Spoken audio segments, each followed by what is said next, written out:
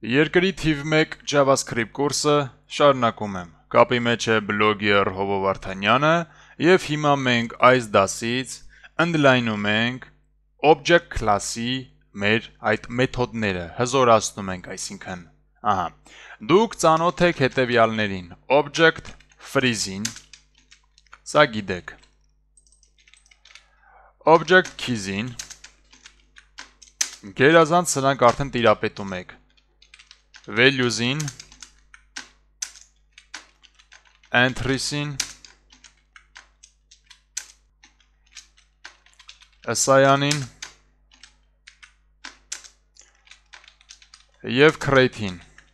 6 ֆունկցիա գիտեք և սա հիմա մենք ընդլայնում ենք։ Object has open,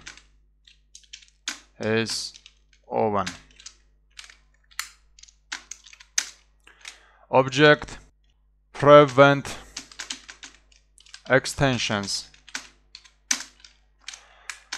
հիմա գրում ենք, հետո հատիկ դիտարկում ենք, object seal, object is extensible,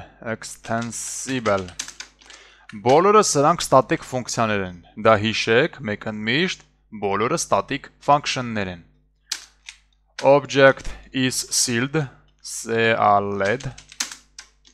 սենց ահա, object is frozen, object get open property names, object get open property descriptor,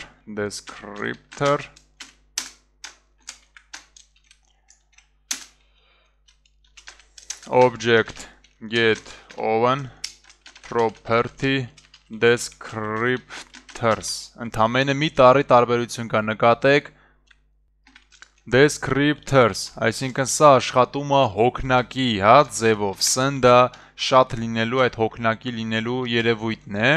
շարունակում եմ, object get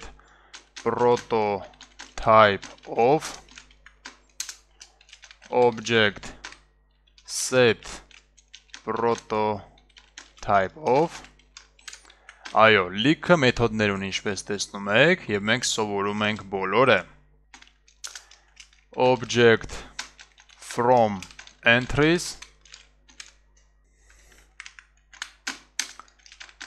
object is, և այսպիսի մի անտիկվար մեթոդ, տեսեք, get open property symbols, այո, symbols բառը, երբ որ տվյալի տեսակները ձեզ բացատրում սովորացնում է, այդտեղ արտաբերել ենք սրա մասին, մի փոքր խոսացել ենք, Ցանկը գրեցինք, ավարտեցինք այդ կոլեկցիա ասվածը, քանի հատ ստացանք մենք, եթե սենց անենք, մեկից հաշվելով որ գնանք, տեսնում ենք, ստեղ արդեն կա 20 հատ static ֆունկցիա, այսինքն մեթոդներ սենց ասած, object master parent class-ից,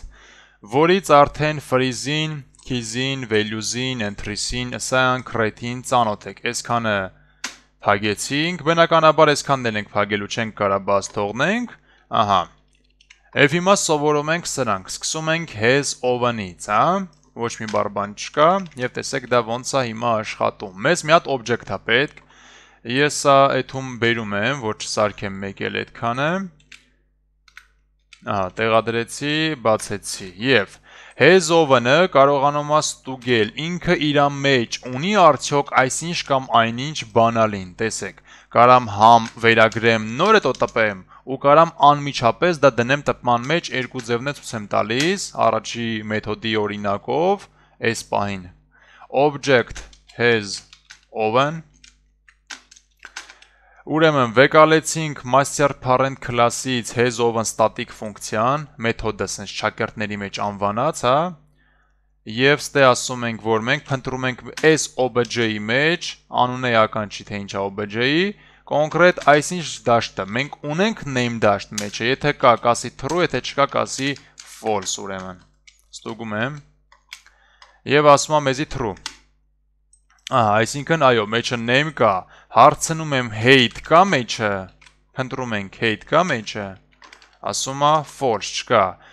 պատկերացրեցիք, այսինքն ստացվում է include-ի նման մի բան, ստուգում է մեջը այսինչը կա թե չէ, դե օբյեկտների դեպքում լրիվ տարբեր անունները, դրանք տարբերվում են իրենց ֆորմատով, այսքան բան ոչ մի բառ բան ստեղ չկա, նույն բանը կարաք անմիջապես եղանակով կատարեք, ես արդեն կսկսեմ սենց աշխատել, որ ավելի արագ ստացվի,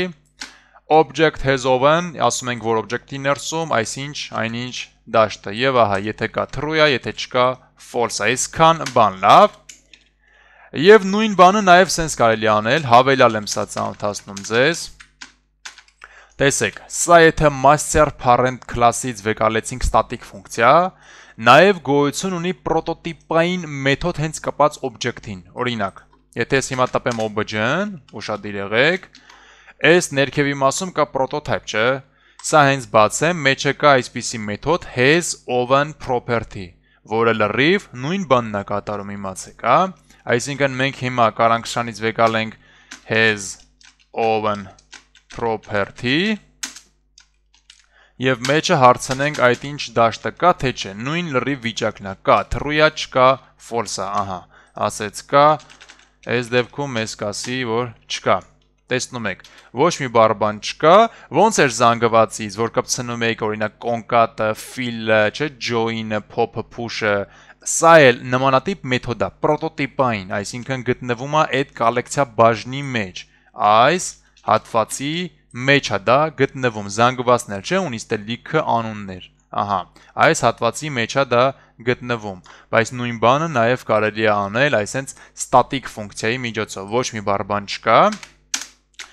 և ևս մեկ տարբերակ ձեզ նույն բանը կատարելու համար, ես ասում եմ name-ը կա OBJ-ի մեջ, in օպերատորը, այո, որ ցիկլերով մտնում եք մեջը, նաև այս նպատակով կարելի է օգտագործել, իհարկե, մենք նման տարբերակով ասում ենք, այս բանալին կա OBJ-ի մեջ, այսինքն name մտիր in-ով դե, մտիր OBJ-ի մեջ, տես կա, եթե կա true, եթե չկա false-ա, դա, Եվ դա պարզ, երևաց, ոչ մի ստե բառ բան չկա, ստացվում է նույն բանը 3 եղանակով ձեզ փոխանցեցի։ Սենց կարելի է պայմաններ գրել եւ որևէ պրոյեկտի մեջ այո մենք փորձենք պայմանով եւ այլն սենց տեղադրել, օգտագործել in օպերատորը կամ օրինակ has-ը։ Գնացինք առաջ եւ հաջորդը լինում է prevent extensions։ Սա ուրեմն իմացեք freeze-ի նման մեթոդ է, սառեցնելու որևէ բան արգելափակելու, նաև seal-ը իրականում իմացեք։ Ուղղակի freeze-ը, տեսեք ինչ է անում։ Դա ընդհանրապես թույլ չի տալի ոչ ավելացնել, ոչ ջնջել, ոչ էլ փոխել, չէ՞, դա գերազանց սովորացել եմ ձեզ, դրան հիմա չեմ անդրադառնում ստեղ։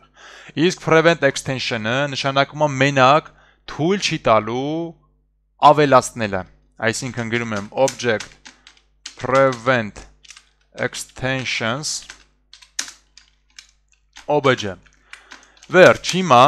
այս օբյեկտի ներսում ոչ մի նոր բան չենք կարա մենք ավելացնենք, Եթե փորձեմ հանգարց տեղից ասել OBJ-ի կետ height-ը հավասար է, ասենք թե 180, մենք կտենանք, որ ոչ մի height-ը չի մտնում մեջը, չկա, սա չեմ գրում, տենում ենք կա, Height-ը ավելացել է, պարզ երևաց, սա գրում ենք չկա,